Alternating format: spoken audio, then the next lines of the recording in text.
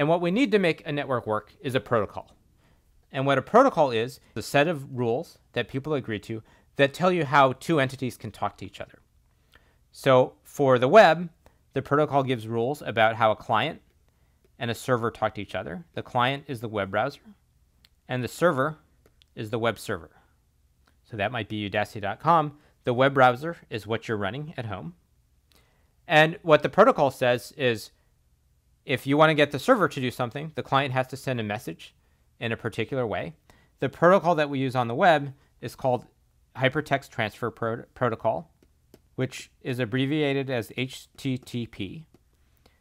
When you look in your browser, almost all the URLs that you use start with HTTP.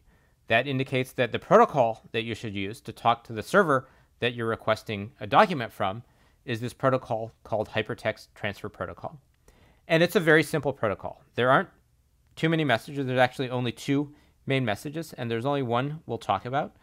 That's the message called GET. The client can send a message to the server where the message says GET and then the name of the object that you want to get.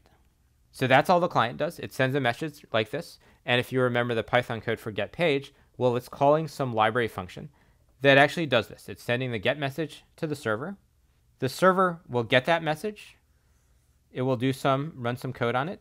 It will find a file that was requested. It might run some more code to get the result.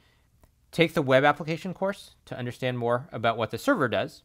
But what matters to the client and what matters to us in using this is what happens after that. The server sends back a response, which is the contents of the requested object.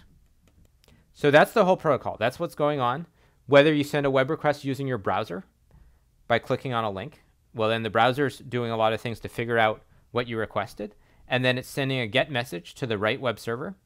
That was the server specified by the URL to know which server it is, and then it's getting a response, and it's doing processing on that response to render it. If you want to understand more about what the web browser is doing, take the programming languages class that focuses on how to build a web browser.